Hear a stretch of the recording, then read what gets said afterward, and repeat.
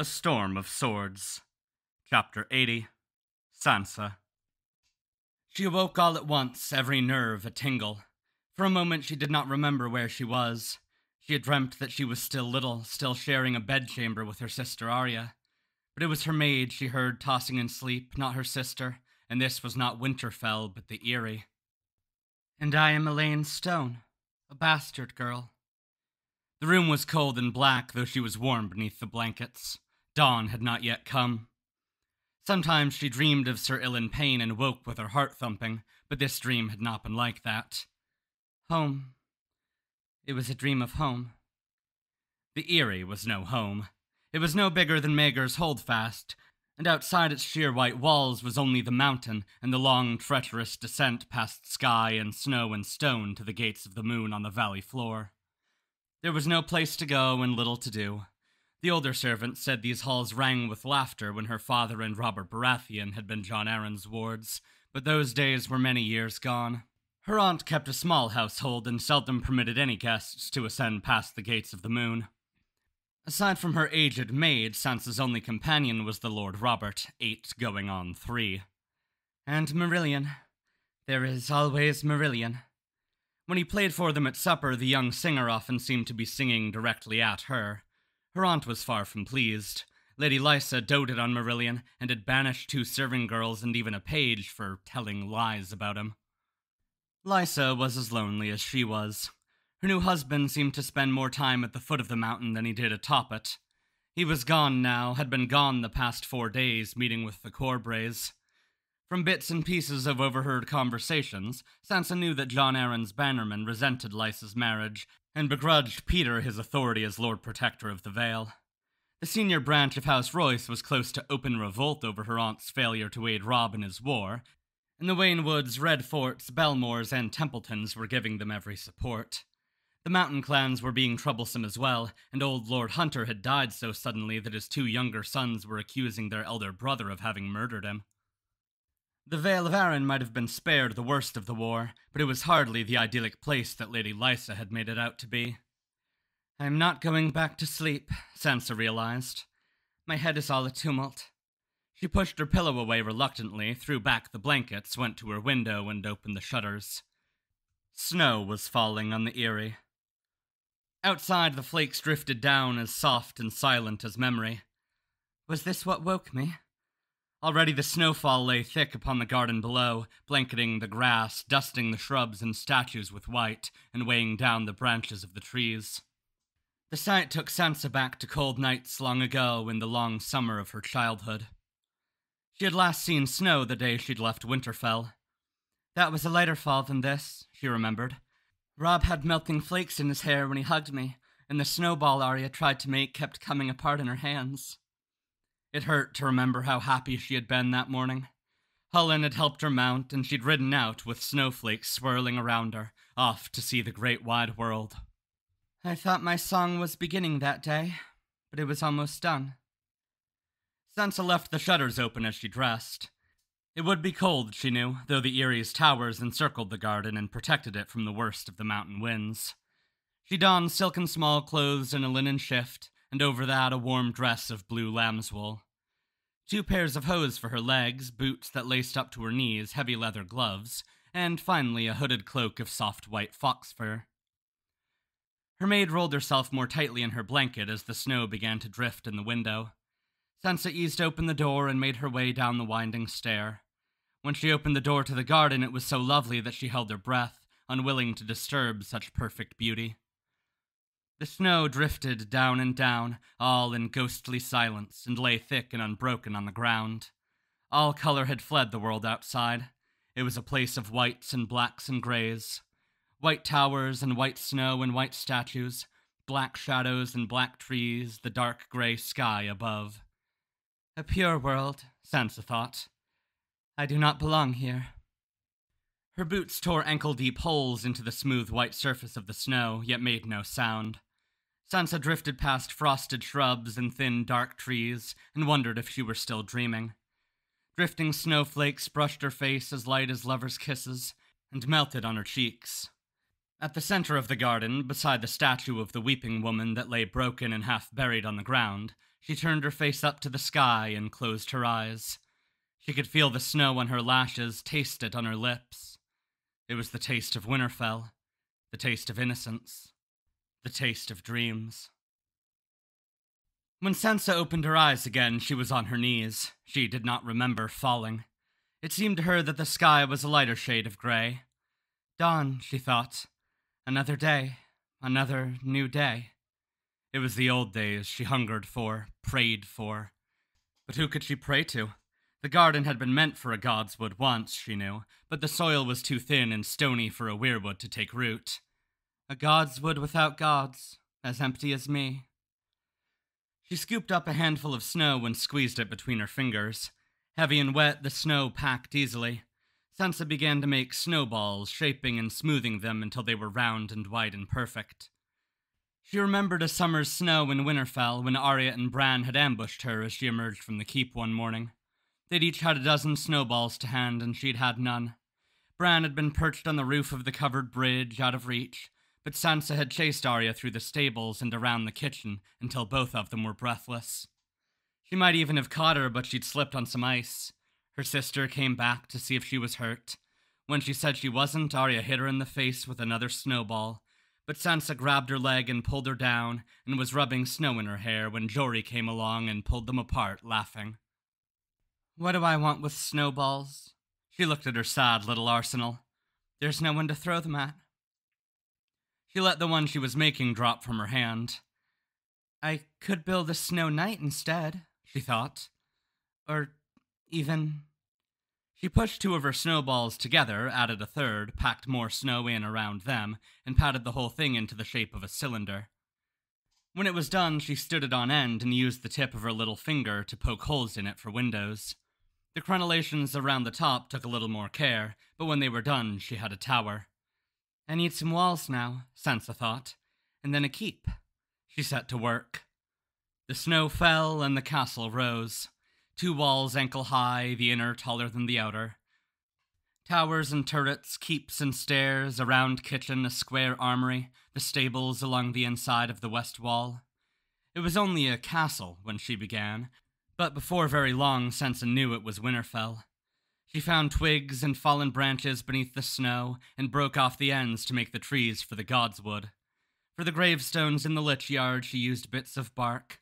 Soon her gloves and her boots were crusty white, her hands were tingling, and her feet were soaked and cold, but she did not care. The castle was all that mattered.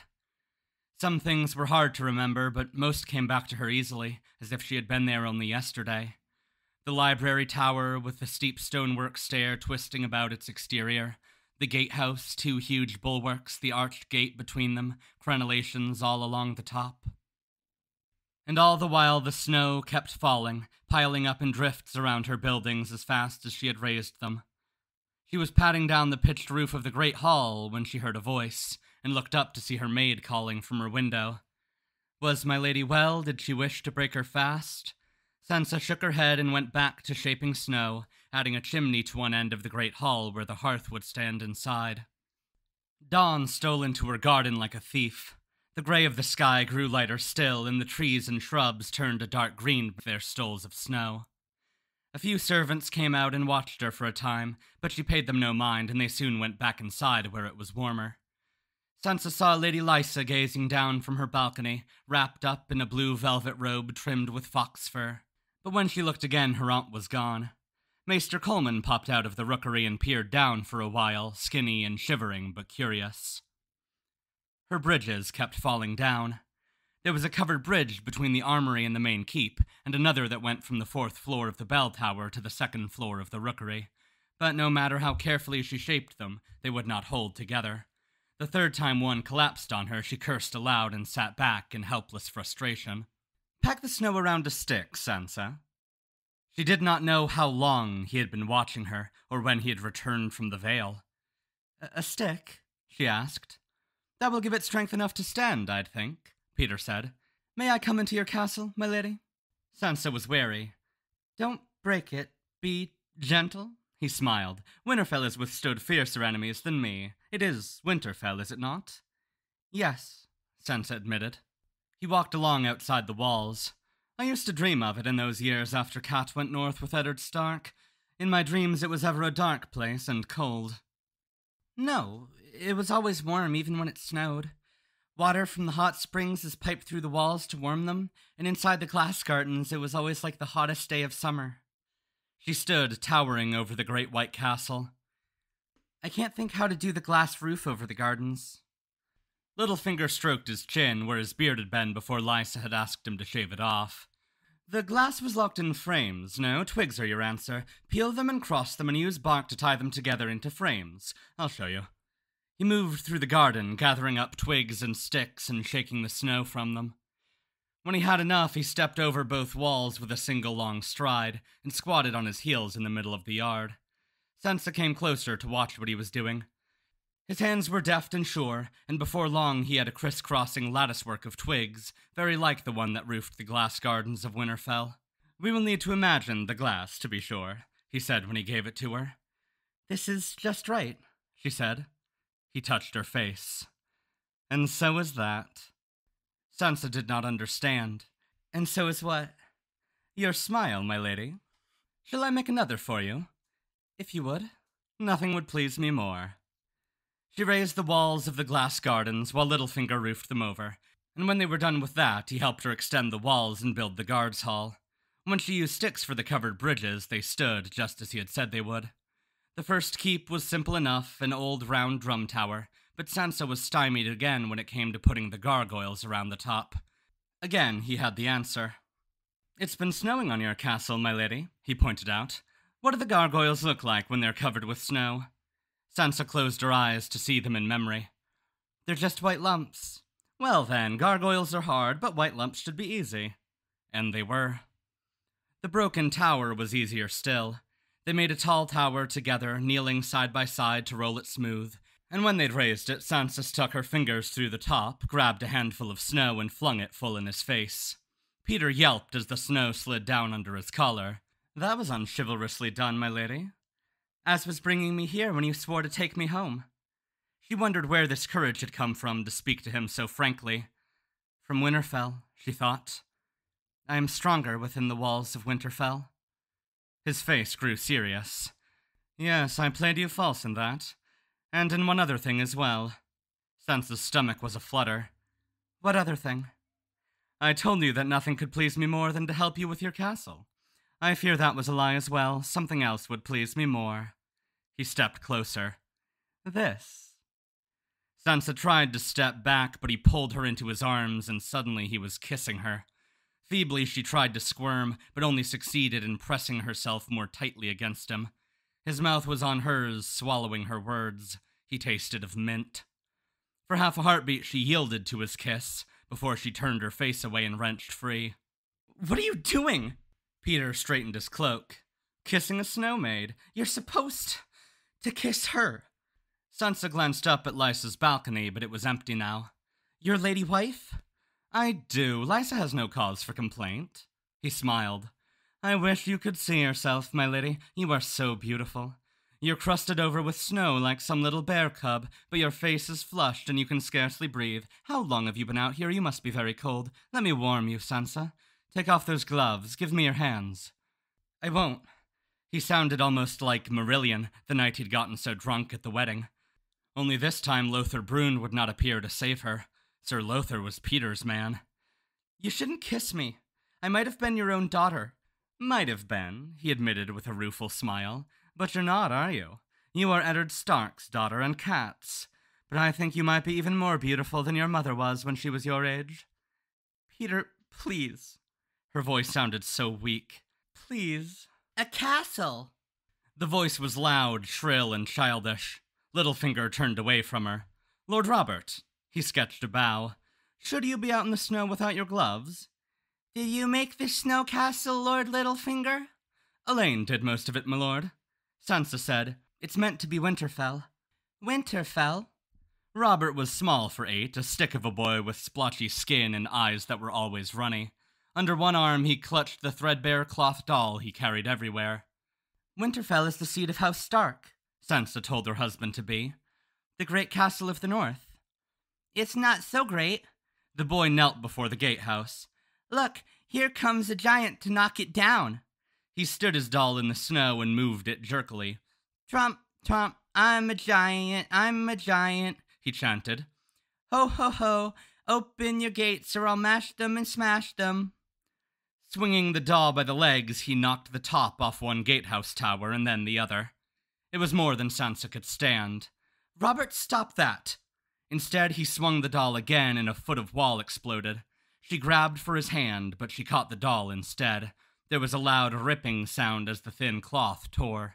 Suddenly, she had the doll's head, Robert had the legs and body, and the rag and sawdust stuffing was spilling in the snow.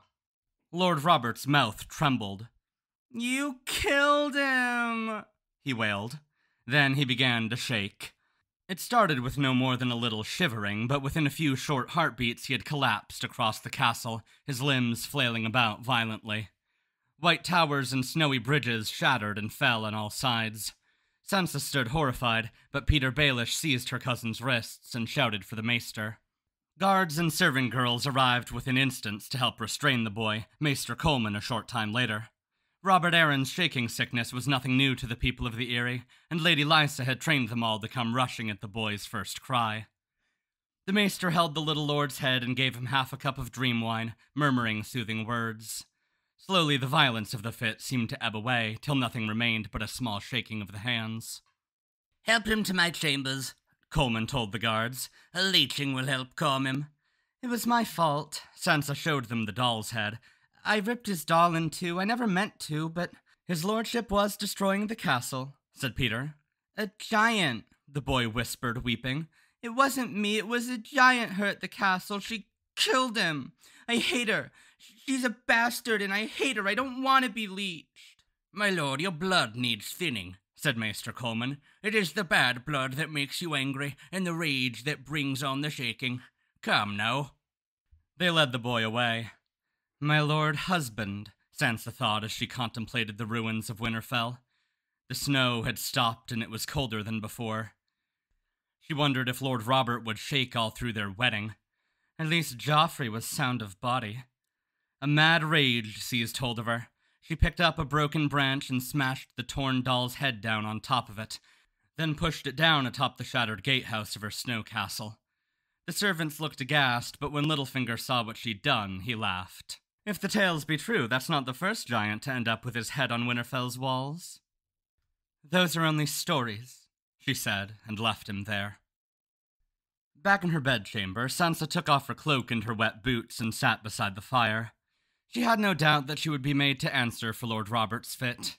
Perhaps Lady Lysa will send me away. Her aunt was quick to banish anyone who displeased her, and nothing displeased her quite so much as people she suspected of mistreating her son. Sansa would have welcomed banishment. The Gates of the Moon was much larger than the Eyrie and livelier as well. Lord Nestor Royce seemed gruff and stern, but his daughter Miranda kept his castle for him and everyone said how frolicsome she was. Even Sansa's supposed bastardy might not count too much against her below. One of King Robert's base-born daughters was in service to Lord Nestor, and she and the Lady Miranda were said to be fast friends as close as sisters.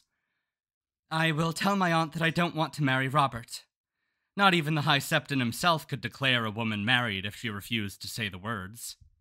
She wasn't a beggar, no matter what her aunt said. She was 13, a woman flowered and wed, the heir to Winterfell. Sansa felt sorry for her little cousin sometimes, but she could not imagine ever wanting to be his wife. I would sooner be married to Tyrion again. If Lady Lysa knew that, surely she'd send her away. Away from Robert's pouts and shakes and runny eyes, away from Marillion's lingering looks, away from Peter's kisses. I will tell her. I will. It was late that afternoon when Lady Lysa summoned her. Sansa had been marshalling her courage all day, but no sooner did Marillion appear at her door than all her doubts returned. Lady Lysa requires your presence in the High Hall. The singer's eyes undressed her as he spoke, but she was used to that. Marillion was comely, there was no denying it, boyish and slender, with smooth skin, sandy hair, a charming smile. But he had made himself well hated in the Vale, by everyone but her aunt and little Lord Robert. To hear the servants talk, Sansa was not the first maid to suffer his advances, and the others had not had Sir Lothar Brune to defend them. But Lady Lysa would hear no complaints against him. Since coming to the Eyrie, the singer had become her favourite.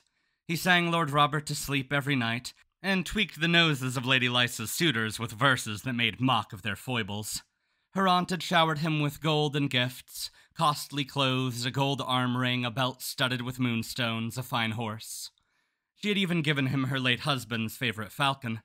It all served to make Marillion unfailingly courteous in Lady Lysa's presence, and unfailingly arrogant outside it. "Thank you," Sansa told him stiffly. "I know the way." He would not leave. "My lady said to bring you." Bring me? She did not like the sound of that. "Are you a guardsman now?" Littlefinger had dismissed the Eyrie as captain of guards and put Sir Lothar Brune in his place. "Do you require guarding?" Marillion said lightly. "I'm composing a new song, you should know. A song so sweet and sad it'll melt even your frozen heart. The Roadside Rose, I call it. About a base-born girl so beautiful she bewitched every man who laid eyes on her. I am a Stark of Winterfell," she longed to tell him. Instead, she nodded and let him escort her down the tower steps and along a bridge. The High Hall had been closed as long as she'd been at the Eyrie. Sansa wondered why her aunt had opened it. Normally, she preferred the comfort of her solar, or the cozy warmth of Lord Arryn's audience chamber with its view of the waterfall. 2 guards in sky-blue cloaks flanked the carved wooden doors of the High Hall, spears in hand. "No one is to enter so long as Elaine is with Lady Lysa," Marillion told them. "Aye." The men let them pass, then crossed their spears. Marillion swung the doors shut and barred them with a 3rd spear, longer and thicker than those the guards had borne. Sansa felt a prickle of unease. "Why did you do that?" "My lady awaits you." She looked about uncertainly. Lady Lysa sat on the dais in a high-backed chair of carved weirwood, alone. To her right was a 2nd chair, taller than her own, with a stack of blue cushions piled on the seat, but Lord Robert was not in it. Sansa hoped he'd recovered. Marillion was not like to tell her, though. Sansa walked down the blue silk carpet between rows of fluted pillars slim as lances. The floors and walls of the High Hall were made of milk-white marble veined with blue. Shafts of pale daylight slanted down through narrow arched windows along the eastern wall. Between the windows were torches mounted in high iron sconces, but none of them was lit. Her footsteps fell softly on the carpet. Outside, the wind blew cold and lonely.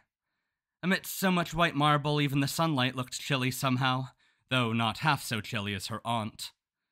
Lady Lysa had dressed in a gown of cream-colored velvet and a necklace of sapphires and moonstones. Her auburn hair had been done up in a thick braid and fell across one shoulder. She sat in the high seat watching her niece approach, her face red and puffy beneath the paint and powder.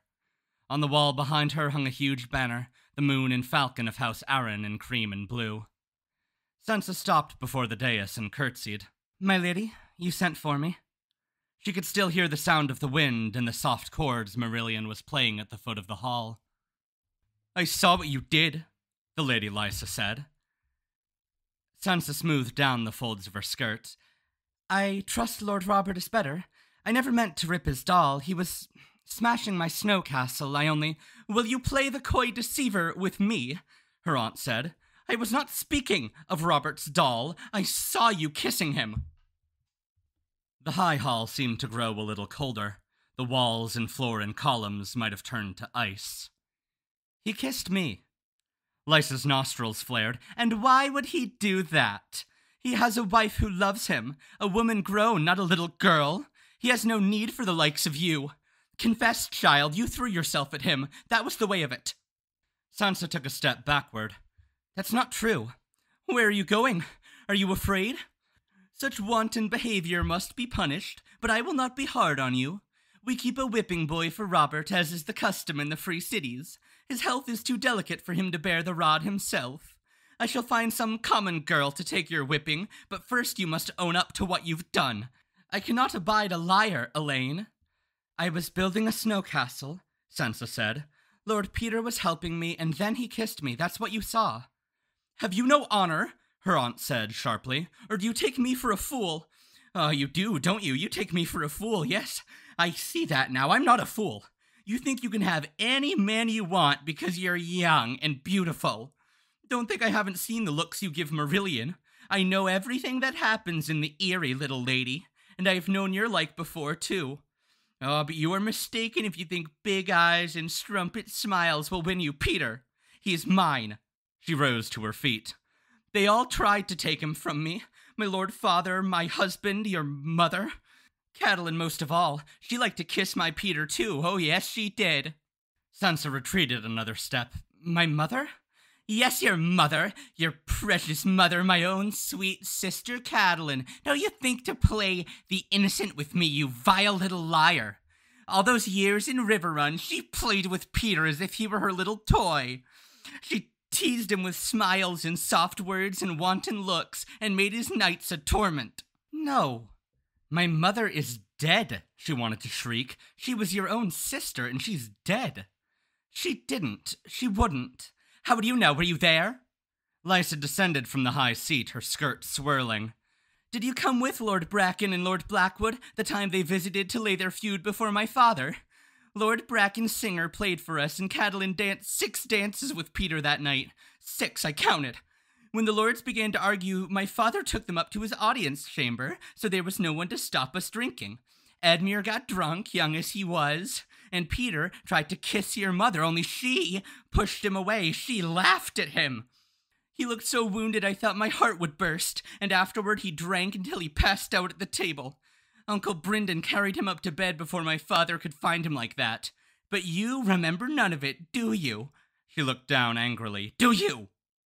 Is she drunk or mad?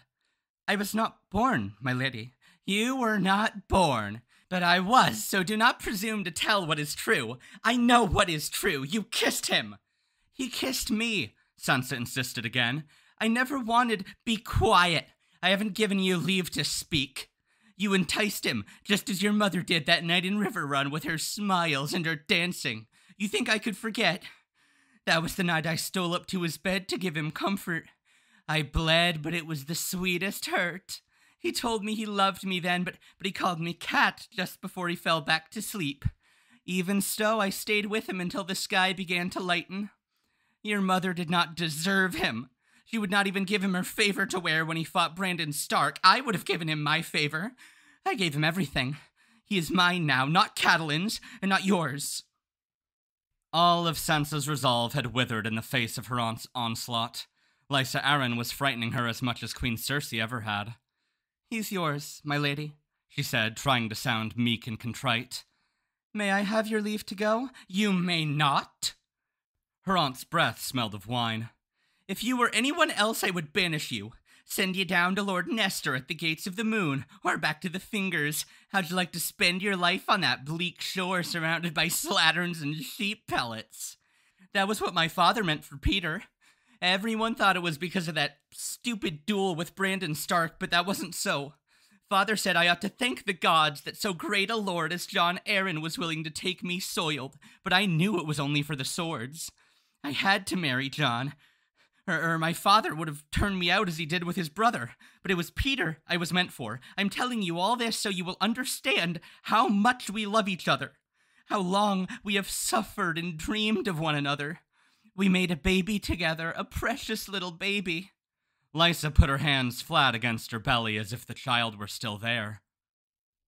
When they stole him from me, I made a promise to myself that I would never let it happen again.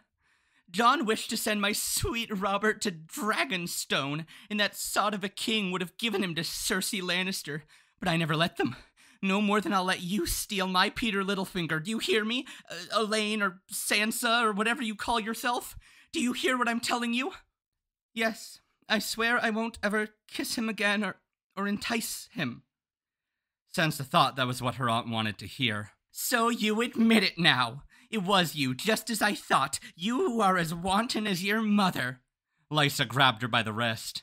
Come with me now. There is something I want to show you.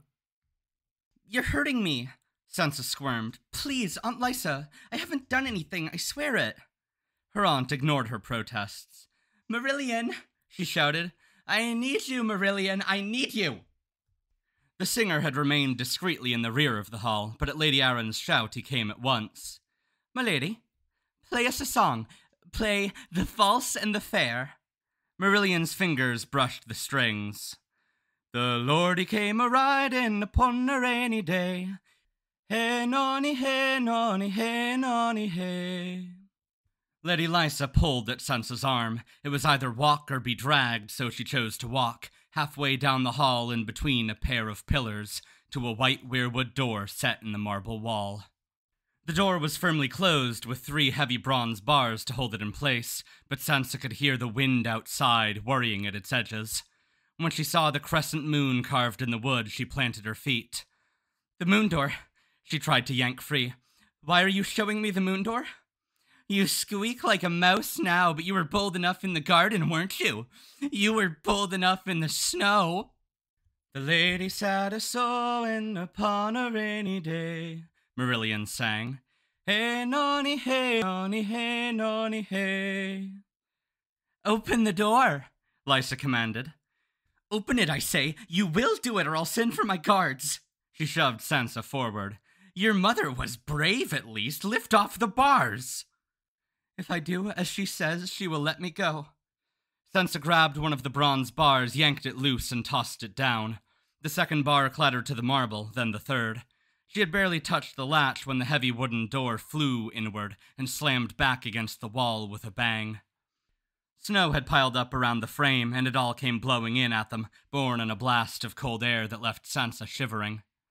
She tried to step backward, but her aunt was behind her. Lysa seized her by the wrist and put her other hand between her shoulder blades, propelling her forcefully toward the open door.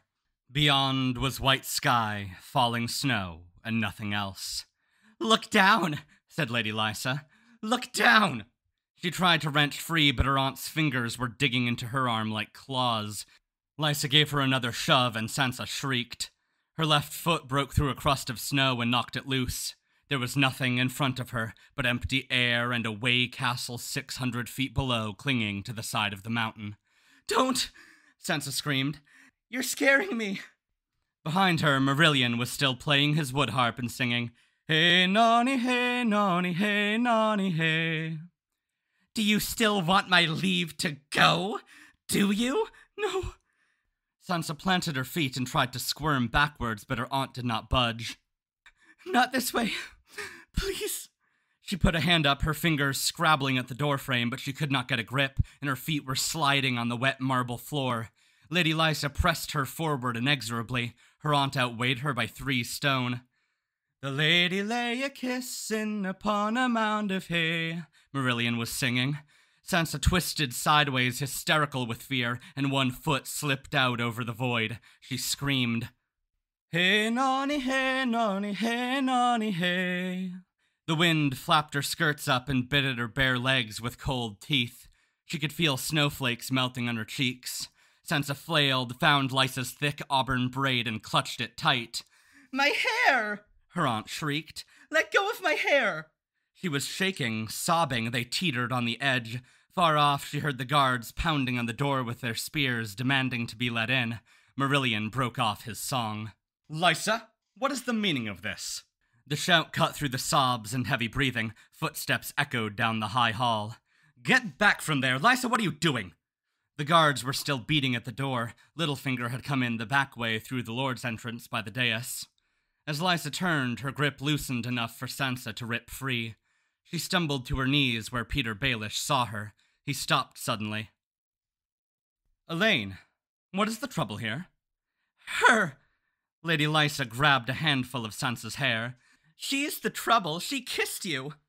Tell her, Sansa begged. Tell her we were just building a castle. Be quiet, her aunt screamed. I never gave you leave to speak. No one cares about your castle. She's a child, Lysa, Cat's daughter. What did you think you were doing? I was going to marry her to Robert. She has no gratitude, no decency. You are not hers to kiss, not hers. I was teaching her a lesson, that was all. I see. He stroked his chin. I think she understands now, isn't that so, Elaine?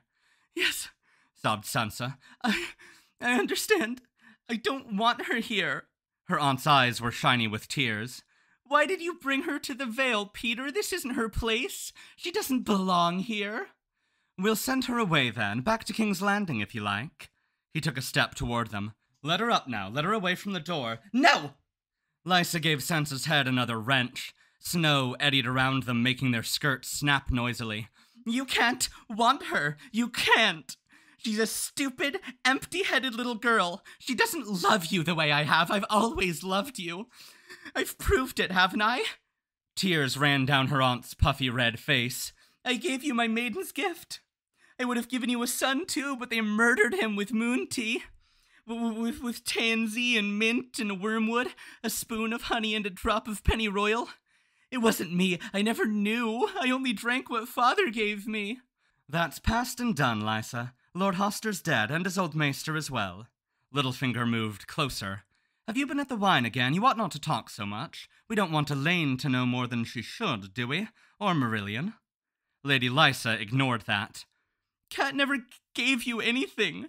It was me who got you your first post, who made John Arryn bring you to court so we could be close to one another. You promised me you would never forget that. Nor have I. We're together, just as you always wanted, just as we always planned. Just let go of Sansa's hair. I won't. I saw you kissing in the snow. She's just like her mother. Catelyn kissed you in the Godswood, but she never meant it. She never wanted you. Why did you love her best? It was me. It was always me.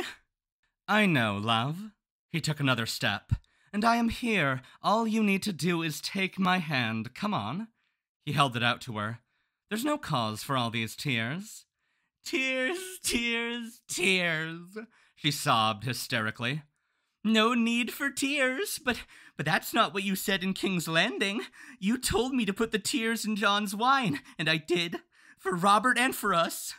And I wrote Catelyn and told her the Lannisters had killed my lord husband, just as you said. It was so clever. You were always clever. I told father that. I said, Peter's so clever. He'll rise high. He will. He will. And he's sweet and gentle, and I have his little baby in my belly. Why did you kiss her? Why? We're together now. We're together after so long. So very long. Why would you want to kiss her? Lysa, Peter sighed. After all the storms we've suffered, you should trust me better. I swear I shall never leave your side again for as long as we both shall live. Truly? She asked, weeping. Oh, truly? Truly. Now unhand the girl and come, give me a kiss. Lysa threw herself into Littlefinger's arms, sobbing. As they hugged, Sansa crawled from the moon door on hands and knees and wrapped her arms around the nearest pillar. She could feel her heart pounding. There was snow in her hair and her right shoe was missing. It must have fallen. She shuddered and hugged the pillar tighter. Littlefinger let Lysa sob against his chest for a moment, then put his hands on her arms and kissed her lightly. My sweet, silly, jealous wife, he said, chuckling. I've only loved one woman, I promise you. Lysa Arryn smiled tremulously. Only one? Oh, Peter, do you swear it only one? Only Cat. He gave her a short, sharp shove. Lysa stumbled backward, her feet slipping on the wet marble. And then she was gone. She never screamed. For the longest time, there was no sound but the wind. Marillion gasped, You! The guards were shouting outside the door, pounding with the butts of their heavy spears. Lord Peter pulled Sansa to her feet. You're not hurt? When she shook her head, he said, Run let my guards in, then. Quick now, there's no time to lose. This singer's killed my lady wife.